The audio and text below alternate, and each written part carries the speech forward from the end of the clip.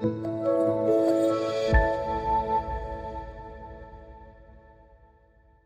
Viewers, আসসালামু আলাইকুম। কেমন আছেন আপনারা সবাই? আশা করি আল্লাহর রহমতে সবাই অনেক অনেক ভালো আছেন। বন্ধুরা, আজকে আবার আপনাদের জন্য একটা নতুন টিউটোরিয়াল নিয়ে হাজির হয়েছে। আজকের এই টিউটোরিয়ালের বিষয় হচ্ছে কিভাবে আমরা মাইক্রোসফট ওয়ার্ডের একটা টেবিলকে ডিজাইন করতে পারি, তার এ টু জেড দেখবো আজকে। তো বিষয়টি দেখার জন্য আমাদের চলে যেতে হবে সরাসরি কম্পিউটার স্ক্রিনে। তো কম্পিউটার স্ক্রিনে যাওয়ার আগে যে রিকোয়েস্টটি আমি আপনাদের করে থাকি বন্ধুরা, আপনি যদি আমার চ্যানেলে নতুন ভিডিও হয়ে থাকেন please hit the subscribe button. আর আপনি যদি ইতিমধ্যে সাবস্ক্রাইব করে থাকেন, থ্যাংকস ইউ। তাহলে চলুন আমরা সরাসরি কম্পিউটার স্ক্রিনে চলে যাই। তো বন্ধুরা, আমরা কম্পিউটার স্ক্রিনে চলে আসলাম। এখান থেকে সরাসরি আমি আমার মাইক্রোসফট ওয়ার্ড অ্যাপ্লিকেশনটা ওপেন করলাম। তো আপনারা আপনাদের মাইক্রোসফট ওয়ার্ড অ্যাপ্লিকেশনটা ওপেন করবেন। এখান থেকে বন্ধুরা আপনারা দেখতে পাচ্ছেন আমাদের যে মেনু বারগুলো আছে, এখানে আমাদের মেনু বারে কিছু অপশন দেওয়া আছে, কিন্তু শেষে যখন আমরা একটা টেবিল তৈরি করবো, টেবিল করার সাথে সাথে আমাদের আরও এখানে দুটো অপশন অ্যাক্টিভ হয়ে যাবে, সেটি হচ্ছে ডিজাইন এবং পেজ লেআউট। তো দেখেন আমি এখান থেকে একটা টেবিল তৈরি করে নিচ্ছি। তো এখান থেকে আমি একটা টেবিল নিয়ে নিলাম। তো বন্ধুরা দেখেন, টেবিলটা নেওয়ার সাথে সাথে আমাদের কিন্তু এখানে ডিজাইন এবং লেআউট নামে দুটি অপশন চলে আসছে। যখন আমরা একটা টেবিল ক্রিয়েট করব, ক্রিয়েট করার সাথে সাথে আমাদের এই দুটি অপশন কিন্তু অ্যাক্টিভ হয়ে যাবে, তাছাড়া কিন্তু আমাদের এই দুটি অপশন অ্যাক্টিভ হবে না। তো এখান থেকে আমরা আজকে শুধু কথা বলবো ডিজাইন অপশনে নিয়ে কীভাবে কাজ করতে হয়, এই ডিজাইন অপশনে নিয়ে আমরা কথা বলবো। তো ডিজাইন অপশনে যখন আমরা অ্যাক্টিভ হয়ে যাবে, অ্যাক্টিভ হওয়ার সাথে সাথে এর কিছু অপশন আমাদের নিচে দেওয়া থাকবে, অর্থাৎ ডিজাইন অপশনটার ভিতরে কী কী অপশন আছে আমরা সেগুলো এখানে শো করাবে।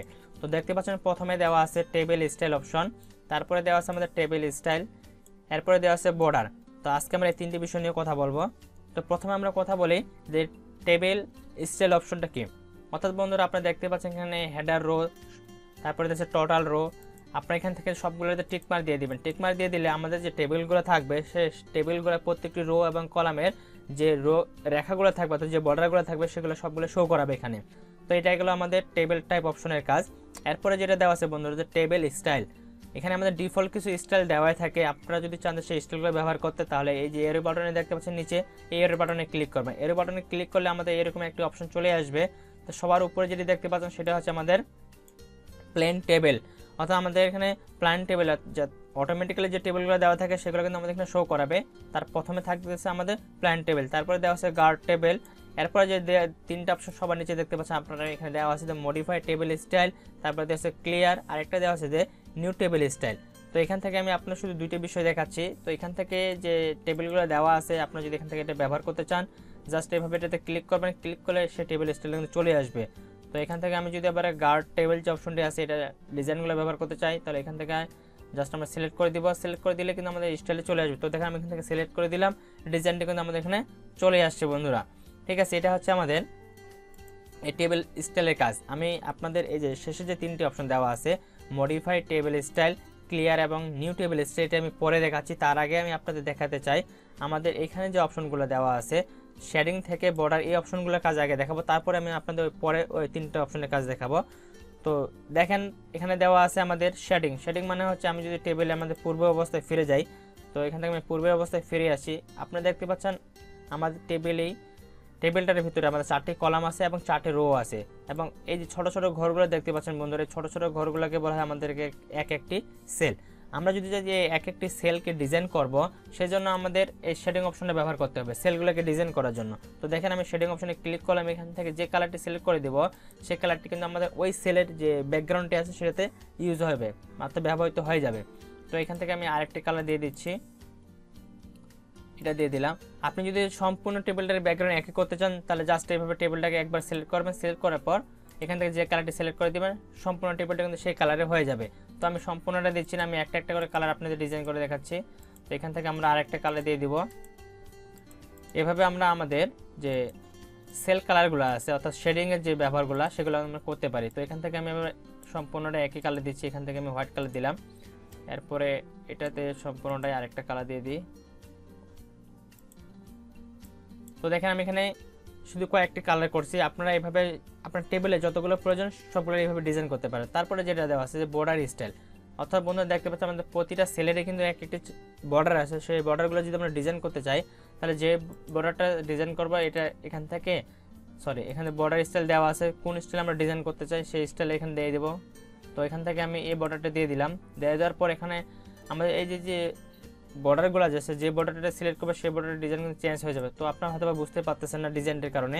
তো এখান থেকে যদি আমি ব্যাক দিয়ে যাই, তো দেখেন আমি এই যে পরে যে বর্ডারগুলো দেওয়া আছে, তো এই বর্ডারগুলো আমি আপনার ডিজাইন করে দেখাচ্ছি। তো এইভাবে যে বর্ডারটা আমরা ডিজাইন করতে চাই সেই বর্ডারটা কিন্তু এইভাবে ক্লিক করে দিলে একটা একটা করে ডিজাইন হয়ে যাবে। তো এখানে আমাদের বিভিন্ন ধরনের বর্ডার স্টাইল দেওয়া আছে, আপনারা দেখতে পাচ্ছেন এখানে যে স্টাইলটা আপনার প্রয়োজন সেই স্টাইল এখানে সিলেক্ট করে দিবেন। তারপরে যেটা দেওয়া আছে টেবিল বর্ডার সম্পর্কে আমাদের যে বর্ডারের কালারটা কি হবে, আমরা যদি বর্ডারের কালার দিতে চাই তো এখান থেকে আমরা যে কালারটা প্রয়োজন সেই কালারটা এখান থেকে আমরা সিলেক্ট করে দিতে হবে। তো এখান থেকে আমি এই কালারটা দিয়ে দিলাম। তারপরে এখানে যেটা দেওয়া আছে যে অপাসিটি এবং বর্ডারের স্টাইল, তো এখানে আমরা বিভিন্ন ধরনের স্টাইল পাবো। তো এখান থেকে যে স্টাইলটা আমরা দিতে চাই সেই স্টাইল এখান থেকে সিলেক্ট করে দেবো। তো এখান থেকে আমি এই স্টাইলটি সিলেক্ট করে দিলাম। তারপরে এর অপাসিটিটা কত হবে, এখানে অটোমেটিক্যালি একটা অপাসিটি দেওয়া আছে, এটা থেকে যাবে এখানে। তারপরে যেটা দেওয়া আছে আমাদের যে অল বর্ডার, আমরা যদি সম্পূর্ণ টেবিলটাকে একসাথে বর্ডার দিতে চাই তাহলে এইটা অপশনে ক্লিক করবো। এখান থেকে যে বর্ডারটা আমরা দিতে চাই সবগুলো যদি দিতে চাই তো অল বর্ডার, দেখেন অল বর্ডার আমাদের চলে আসছে, ঠিক আছে। তারপর এইটার এই সেলে যদি অল বর্ডার দিতে চাই তাহলে আমি এখান থেকে ক্লিক করবো অল বর্ডার, তো দেখেন এটা কিন্তু অল বর্ডার হয়ে গেছে। আবার যদি সম্পূর্ণ টেবিলটারে যদি বর্ডার একই দিতে চাই তাহলে সম্পূর্ণ টেবিলটাকে এখানে সিলেক্ট করব। সিলেক্ট করবার বর্ডার যে টেবিলটা অপশনটি আছে এখান থেকে যদি আমি ক্লিক করি অল বর্ডার তাহলে দেখেন সম্পূর্ণ টেবিলটা কিন্তু বর্ডার একই স্টাইল হয়ে গেছে। তো এই স্টাইলটা ভালো দেখাচ্ছে না, আমি এখান থেকে স্টাইলটা চেঞ্জ করে দিই। তো এখান থেকে আমি এই স্টাইলটা দিয়ে দিলাম। এখান থেকে যদি অল বর্ডার করে দিই, দেখেন অল বর্ডার, এখন দেখেন টেবিলের ডিজাইনটা কিন্তু মোটামুটি একটি ভালো দেখাচ্ছে।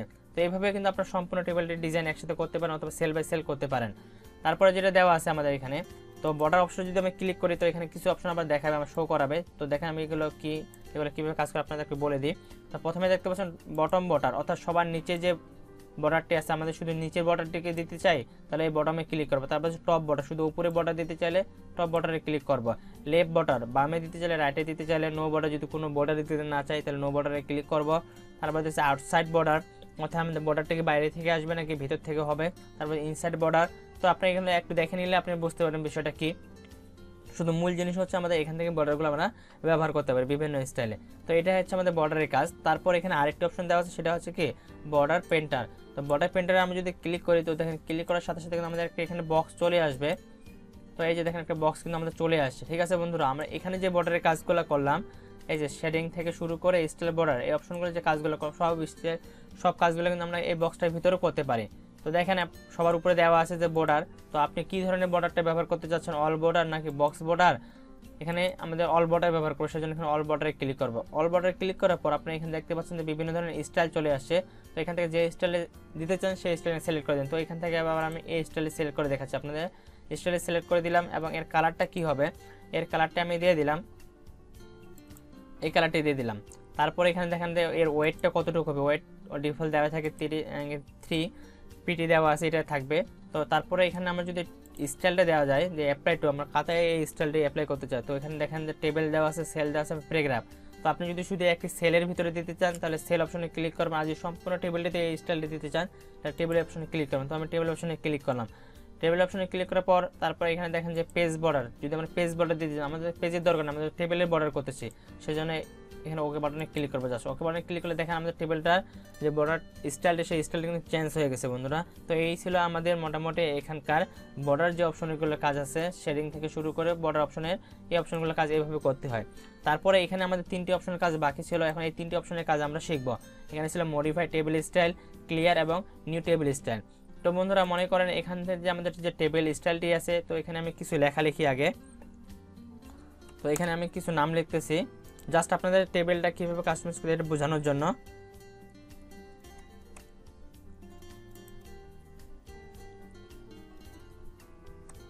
তো দেখেন আমি এখানে 3টে নাম লিখলাম। এখন আমি টেবিলটাকে সিলেক্ট করবো, সিলেক্ট করার পর এখানে যে মডিফাই টেবিল অপশনটি দেওয়া আছে, মডিফাই টেবিল স্টাইলে ক্লিক করবো। ক্লিক করার পর দেখেন বন্ধু আমাদের এরকম একটি বক্স আসবে। তো সবার উপরে দেখতে পাচ্ছেন আমাদের টেবিল, আমাদের কোন ধরনের টেবিল ব্যবহার করতেছে সেই টেবিলের আমাদের এখানে নামটি শো করাবে। তো দেখতে পাচ্ছেন টেবিল গার্ড দেওয়া আছে, টেবিল গার্ড আমরা স্টাইল ব্যবহার করি সেই জন্য এটা এখানে দেওয়া আছে। তারপরে দেওয়া আছে যে স্টাইল বেসড অন, অর্থাৎ আমরা টেবিলটা যে ডিজাইন করবো সেটাকে সম্পূর্ণ টেবিলে ডিজাইন করব নাকি কিছু অংশ ব্যবহার করবো। তো এখান থেকে আমি আপনারা টেবিল নর্মাল দিয়ে দিবেন, টেবিল স্টাইলটি এখানে বিভিন্ন ধরনের স্টাইল পাবেন। তো এখান থেকে জাস্ট আপনারা টেবিল নর্মাল করে দিবেন। তারপর এখানে দেখেন দেওয়া আছে যে অ্যাপ্লাই টু ফরম্যাটিং, অর্থাৎ আমাদের এই যে ফোনগুলো দেখতে পাচ্ছেন আপনারা এখানে, আমি যে আমার নামটা লিখছি আওয়াল কামাল সালাম, এই যে সালাম যে নামগুলো যে আমি লিখছি সেই নামগুলোর ডিজাইনগুলো কিন্তু আমরা এখান থেকে ডিজাইনটা একবারে করে দিতে পারি। তো এখান থেকে আমি যদি ফোনটা চেঞ্জ করি, এটা হচ্ছে আমাদের প্রিভিউ অপশন। এখানে যে অপশনগুলো দেখতে পাচ্ছেন আপনার এই বক্সটার ভিতরে, এটা হচ্ছে আমাদের প্রিভিউ অপশন, অর্থাৎ আমরা এখানে যতগুলো ডিজাইন করব সব ডিজাইনগুলো এখানে আমাদের শো করাবে।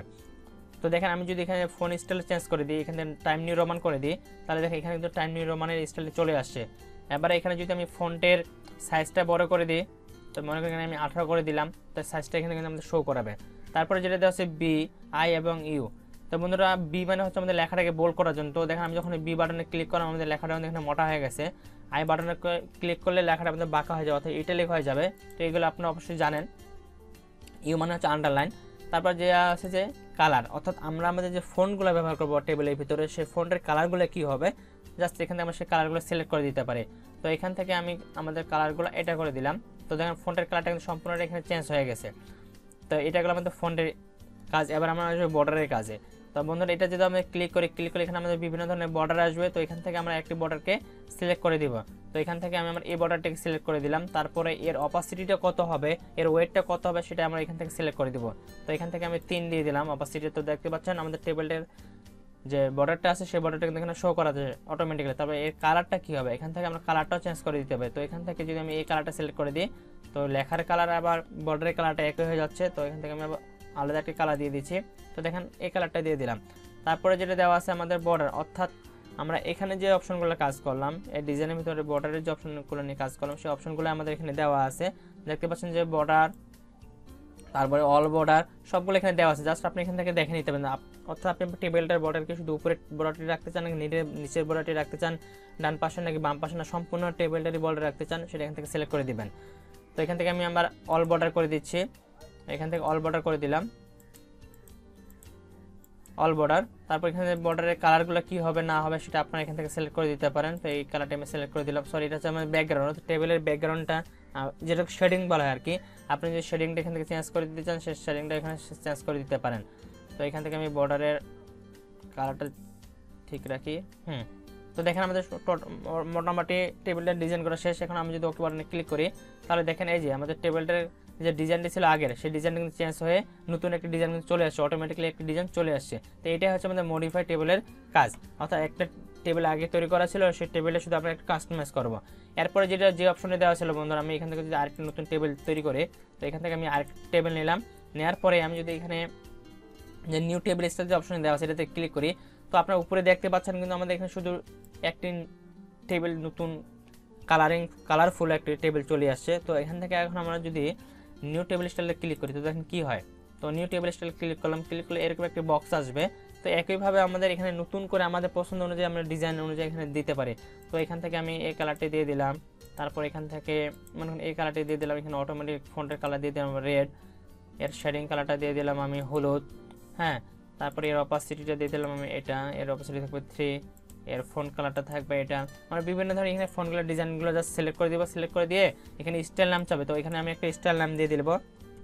তো এখানে আমি আমার নামটা দিয়ে দিলাম আওয়াল। তারপর টেবিল স্টাইল নরমাল, এদের সব কিছু ঠিক থাকবে। জাস্ট এখন আমি যদি ওকে বাটনে ক্লিক করি, তাহলে দেখেন বন্ধুরা আমাদের এই যে নর্মাল অপশনটি ছিল সবার উপরে একটি কাস্টম নামে কিন্তু অপশন চলে আসছে। দেখতে পাচ্ছেন আপনারা এখানে যে কাস্টম নামে আমাদের উপরে একটি ডিজাইন চলে আসছে। অর্থাৎ আমরা এখন যে টেবিলের ডিজাইন করলাম সেই ডিজাইনটা কিন্তু হচ্ছে আমাদের এটা কাস্টম ডিজাইনটা। তো আপনারা এইভাবে ডিজাইনটা নিজের পছন্দ মতো তৈরি করে ব্যবহার করতে পারেন। তো মোটামুটি এই ছিল টেবিলের ডিজাইনের কাজগুলো। আরেকটা এখানে দেওয়া আছে বন্ধুরা, সেটি হচ্ছে আমাদের ক্লিয়ার। অর্থাৎ আমরা আমাদের এই যে মনে করেন এই টেবিলটা যে আমাদের আছে, এই টেবিলটাতে আমি এই টেবিলে যতগুলো ইফেক্ট ব্যবহার করছি সেগুলো সবগুলো যদি একবারই রিমুভ করতে চাই, তাহলে আমরা এখান থেকে ক্লিয়ার যে অপশনে দেওয়া আছে ক্লিয়ার অপশনে ক্লিক করব। ক্লিয়ার করলে এখানে যতগুলো আমাদের ইফেক্ট ব্যবহার করছে সব ইফেক্টগুলো অটোমেটিক্যালি দূর হয়ে যাবে। তারপর দেখেন এই যে আমাদের এই টেবিলটা ছিল, এটাও যদি আমরা সম্পূর্ণ রিমুভ করতে চাই, সম্পূর্ণ রিমুভ করার জন্য জাস্ট আমরা এখান থেকে ক্লিয়ার বাটনে ক্লিক করবো, তাহলে দেখেন সম্পূর্ণ কিন্তু একবারে রিমুভ হয়ে যাবে। তো বন্ধুরা এই ছিল আজকের টিউটোরিয়াল। আশা করি আপনার টিউটোরিয়ালটি ভালো লেগেছে। যদি টিউটোরিয়াল ভালো লেগে থাকে অবশ্যই ভিডিওটিতে লাইক করবেন, কমেন্ট করে জানাবেন কেমন হচ্ছে। আর পরবর্তী আপডেট পাওয়ার জন্য আপনি যদি এখন আমার চ্যানেলকে সাবস্ক্রাইব করেন, please hit the subscribe button. তো পরবর্তীতে আমি আপনাদের লেআউট যে অপশন আছে, এই লেআউট যদি দেখেন, লেআউটের ভিতরে আমাদের অনেকগুলো অপশন দেওয়া আছে। এই অপশনগুলো নিয়ে প্রতিটি কাজ কীভাবে করতে হয় আপনি এই টিউটোরিয়াল আমি আপনাদের দেখাবো। তো ততক্ষণ সবাই ভালো থাকবেন, সুস্থ থাকবেন। দেখা হবে পরবর্তী আর কি নতুন টিউটোরিয়ালে। আল্লাহ হাফেজ।